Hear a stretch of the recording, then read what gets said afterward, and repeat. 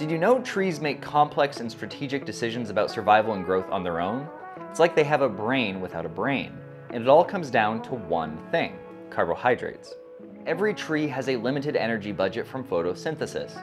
Under a dense canopy, a young tree might only be getting 2 to 5% of full sunlight. That's barely enough to stay alive. So what does it do? It makes a calculated decision. It spends almost all its precious carbohydrates just on basic respiration and survival. No growth, just hanging on, waiting for an opportunity and lifeline. But if it gets just a bit more light, maybe 10 to 15%, the tree makes a bold choice. It sacrifices current stability and shoots straight up, thin and vulnerable, racing toward the canopy like it's life or death.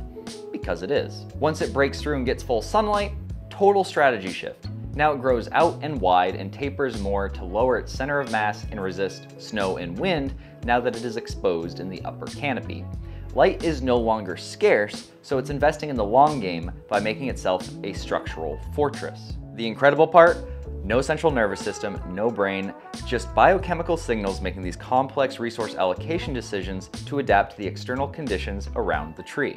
If you're like me and you think that's pretty amazing, go grab my free forestry guide, How to Read Your Forest, by following the links on my page.